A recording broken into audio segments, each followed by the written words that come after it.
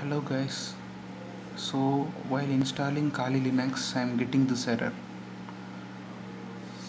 So what I did is, to solve this one you need to copy this win32 loader into C folder. You need to paste in C folder one copy, the other copy you need to paste here in this Windows folder, and one more copy you need to paste in this system32 folder. After that, if you give setup and if you give OK, still if you face the same issue, what you need to do is you need to compress this one into ISO.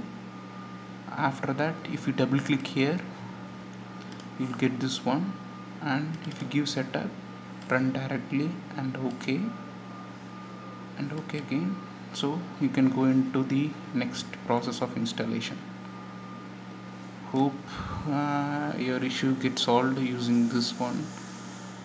If you have any doubts, you just comment below. I'll just reply to your questions. Thank you.